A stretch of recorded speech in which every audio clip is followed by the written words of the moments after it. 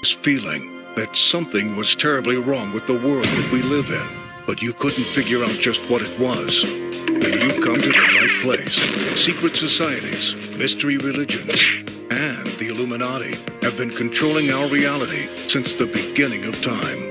But not anymore, because there is an awakening happening, and you are about to become a part of it. The Israelitish origins of the Anglo-Saxon, Celtic, and kindred peoples, and the covenants recorded in the Bible that God made to Israel, among which were prophecies indicating that Israel was to become a great nation and a company of nations, to have a new language, to have a new name, to colonize the desolate places of the earth, to carry the gospel to all the peoples of the world, and to be called the sons of God, meaning that they would accept Christianity, and lastly, that they would become God's instrument in destroying evil.